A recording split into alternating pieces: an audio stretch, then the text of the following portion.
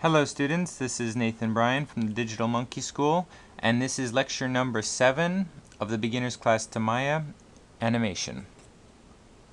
Today we are going to discuss the basic ball bounce. The ball bounce is something every animator learns to understand weight and timing.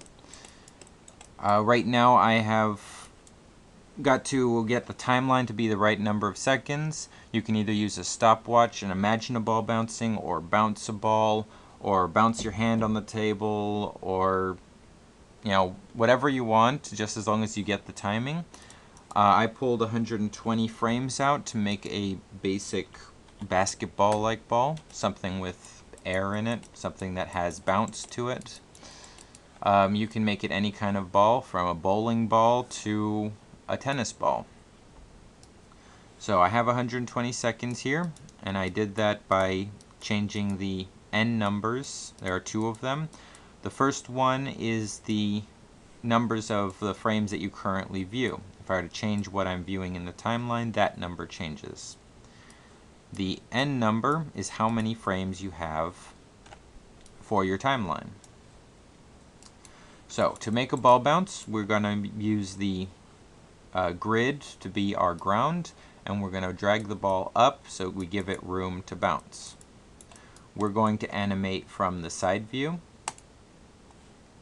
Side, spacebar to enter it. We're going to hit S to key the first frame. We're going to go maybe 15 frames into it and bring it down till it's touching the ground. Hit S, so we have 2 keys. And then we're going to bring it up to about halfway for the next frame.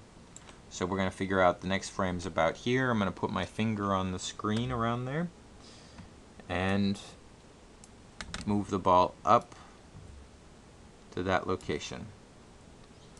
So now we have a bounce, and it goes about halfway. Now, depending on the weight of the ball, you're going to have it bounce up higher or lower. For a bowling ball, for example, on its second bounce would only be about here. Because it's heavy, it's not going to bounce that much. But since we're doing a basketball, we're going to leave it up there. The next one's going to be on the ground again. We could either come in here and bring it down to the ground, which is hard to get it exact to your other frame that's on the ground. So instead, we're going to middle mouse drag that key over to where our next frame is going to go. Hit S. Now what the middle mouse drag does, it allows us to take a point in the timeline and drag it to another place and key things from that pose. So now we have it bouncing 2 bounces. The next one's going to be half the height of the one before it. So I'm going to find where it needs to go, put my finger on it, and then on the next keyframe, I'm going to drag it up to that location.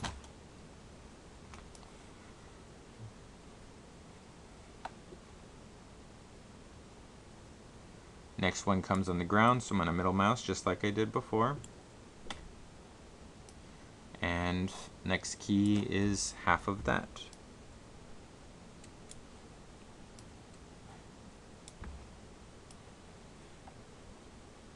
You can already see the bounce sort of working out for you.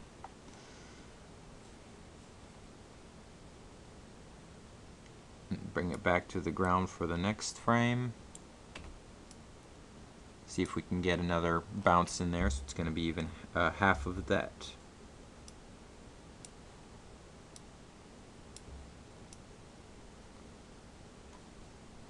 And then on the ground for the final rests. Okay, hit play to try it out.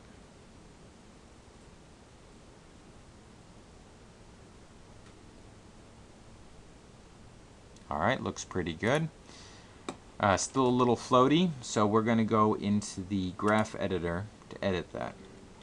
When we first open the graph editor, we have a bunch of curvy lines. Since we've only moved it in one direction, only one of them is going to be active, and you can sort of see it moving and undulating just like our bounce.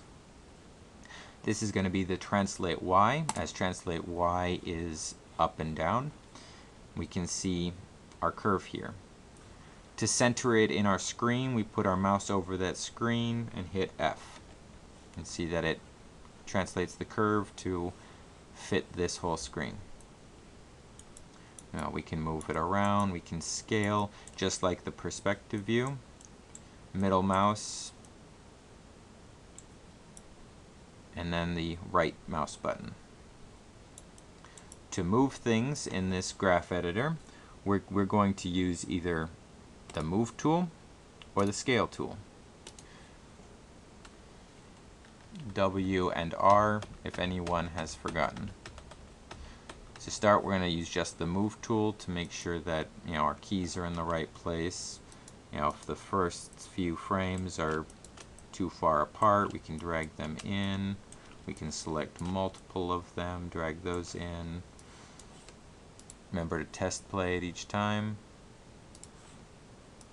Now, one thing that we'll notice is, like, especially in the very beginning, if we come up here and go through the bounce, you see that it actually goes through the ground. If we select this, we can move it around, and it rotates the pose so that it doesn't go through the ground anymore. But we want a little bit more than that.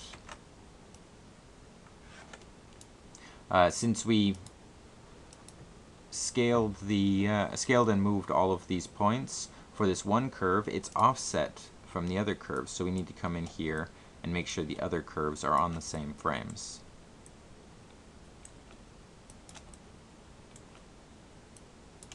You can either move them around like this, or since we haven't actually animated them yet, you could simply delete all of the extras. So you can see that these two are not even. We can just hit delete on that, and then key it where the curve reaches its point.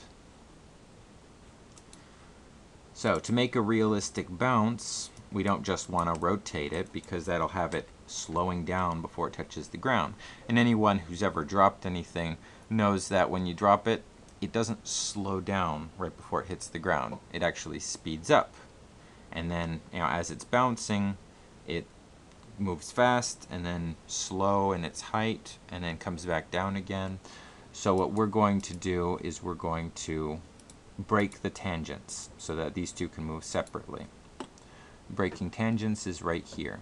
You can see it changes the color of the two arms, and now they can both be moved separately.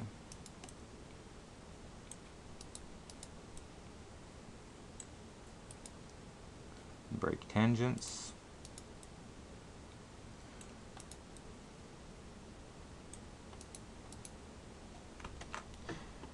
Remember, if you accidentally move something you don't want to do, Control-Z undoes it. Now, these last couple of bounces are so close, it's like hard to see the actual curve. I'm going to highlight them and hit F. That's going to center that area so we can see it a bit better. Break tangents.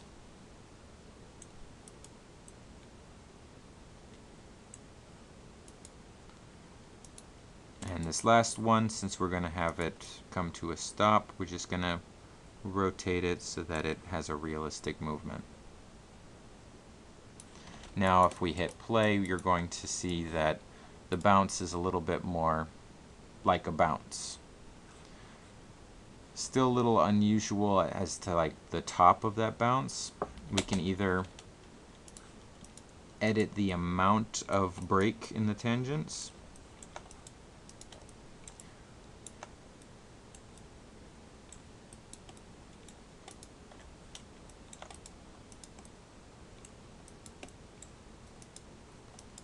or we can add some extra keys to make sure that the top of the curve has a bit of a hang time. But to do that, I can come in here somewhere along the curve and middle mouse a couple of frames and hit S. You can see that it adjusts the curve a little bit, gives you an extra point to work with.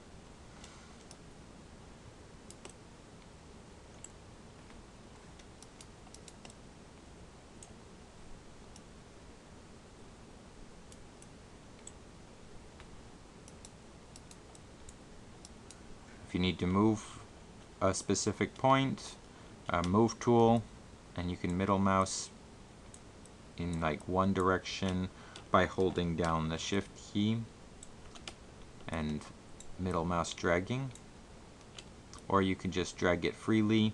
You'll see that it pops to the individual frames and it just moves smoothly up and down as to the different amounts of translate Y. Just trying to get something that looks a little bit more like a bell shape instead of a basic dome.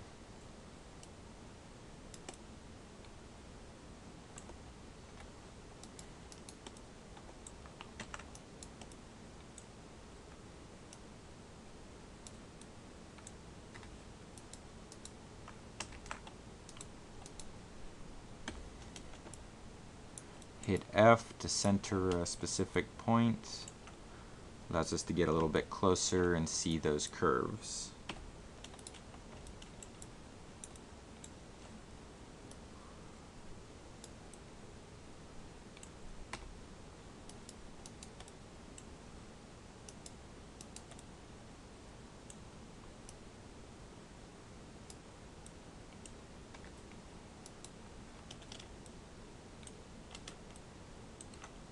And don't be afraid to move something around if it doesn't quite look right. You can always change it after you've tested it.